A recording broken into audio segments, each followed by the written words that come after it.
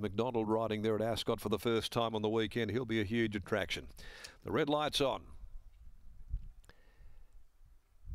Set to go now, second leg. The quaddy here at Belmont Park. Away, they're racing. G, the favourite, got a fly from the inside. Sky Duke stepped out of the gates running and will lead them comfortably through the first 150. Joy Rise goes up now, travelling into second. From on the inside, Bell's Fantasy urged around them on the outside. Next of all is Rock Hard Oamaru. They're followed by 49er. Down on the inside of Natural Air Chief, Serene Dream Park. 3 deep around those. 2 lengths further back, Lady Tornado from Belafonte Boy. Back there, Powerful Prince, and towards the tail end of the field is Hartley at the 650 coming along the side, and Sky Duke was able to steady up a little here for Parnham in front, leading 3/4 Joy Rise, Bell's Fantasy. They were followed after a length on the outside, Rock Hard Oamaru, then 2 lengths 49, a Natural Air Chief, Serene Dream back in the field, so's Powerful Prince. Further back, Lady Tornado, Belafonte Boy and Hartley. Sky Duke though whizzes into the home straight, went past the 250, 3 in front, Joy Rise, Bell's Fantasy, Sky Duke, shake it up now, down past the 150. Bell's Fantasy is the only danger to Sky Duke with 100 left to go. Almost off his feet, Sky Duke. Bell's Fantasy trying hard, but he'll keep Sky Duke going, and Sky Duke cracks it. Sky Duke beat Bell's Fantasy. Daylight back there third.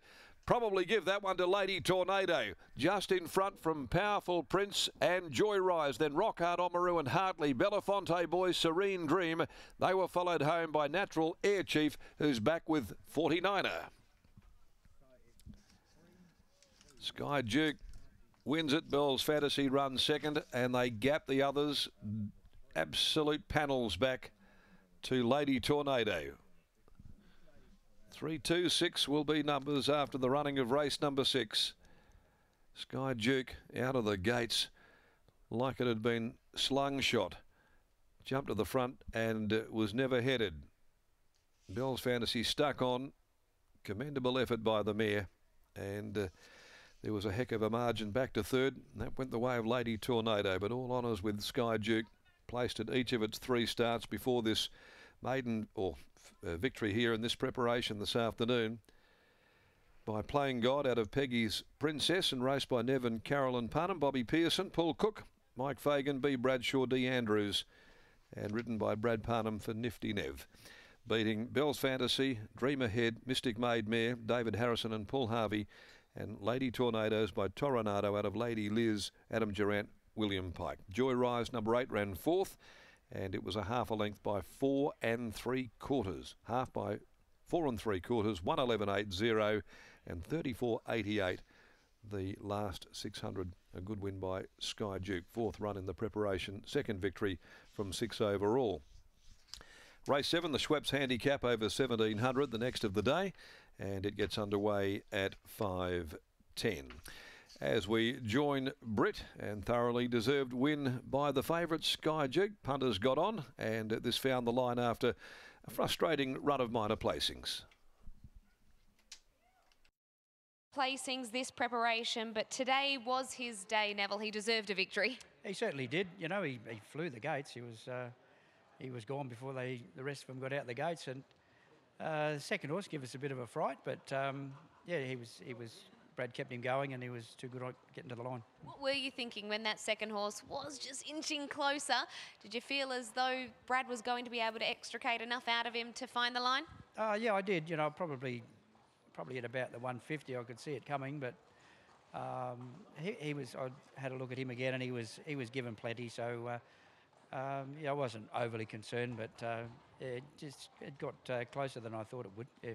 But it was those two and a real gap back to the third horse. Yeah, so an excellent run by the second horse, obviously, and you know, I thought both horses you know, probably win more races. Yeah. A comment on Miss Strakova from the previous race? A little bit disappointing. You know, she had a good enough economical run, but she didn't sort of finish off. Yeah, I don't know. I'll sort of reassess, but you know, she got beat probably less than a length, so I'm not sort of overly concerned just yet, but we'll see how the dust settles and go from there.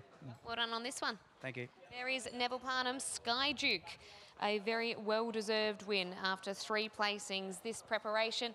Today he wins under Brad Parnham. All the way through, he actually led all the way this track, this distance on debut at 1200, Brad, so it was very similar to that as a 2-year-old. Yeah, it was actually.